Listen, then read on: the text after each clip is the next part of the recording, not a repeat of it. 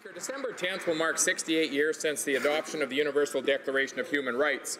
This is the benchmark for the fundamental human rights that all people, no matter their race, religion, ethnicity, sex, or status, are entitled to. The Universal Declaration was created to help heal divides left by the Second World War, but it's just as important today. World events of 2016 have been poignant reminders of how fleeting and fragile human rights are for billions worldwide. Every day, freedom of religion is threatened, movement is restricted, free speech is stifled, and conflict creates additional turmoil for so many. Human Rights Day is an annual reminder that this terrible reality exists.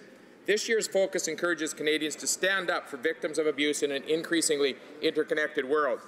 Countries like Canada have a responsibility to renew our commitment to protect those very basic rights, rights that vulnerable people often cannot address themselves.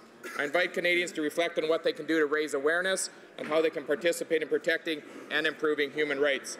Mr. Speaker, compassion never goes unnoticed or unrewarded. Hear, hear.